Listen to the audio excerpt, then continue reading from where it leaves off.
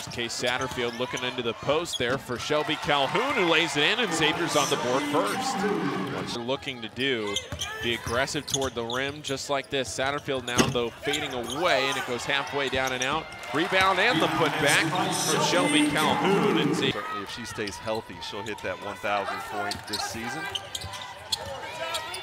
Mid-range pull-up, smooth there for Shayla Beeler. For there to be any movement there, I think these are two teams that are probably already pretty locked in. You see a three-pointer there.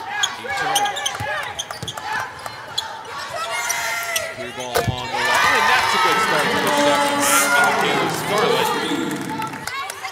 6 to play in the second quarter, 10 on the timer. Satterfield, easy one.